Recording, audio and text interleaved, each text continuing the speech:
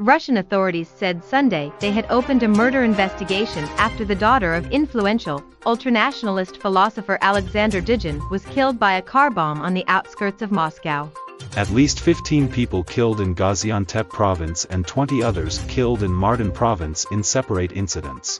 MMA Fighting reacts to Leon Edwards' incredible title-winning KO in the main event of UFC 278, Luke Rockhold's retirement after a war with Paulo Costa, and more. An emotional Anthony Joshua fought back tears as he reflected on his second straight loss to Alexander Usyk in Jeddah on Saturday, saying he was deeply upset with his performance against the Ukrainian heavyweight champion. At least 12 people were killed after al-Shabab militants took hostages in the popular Mogadishu hotel. Destiny 2 looks like it's getting Fortnite skins soon.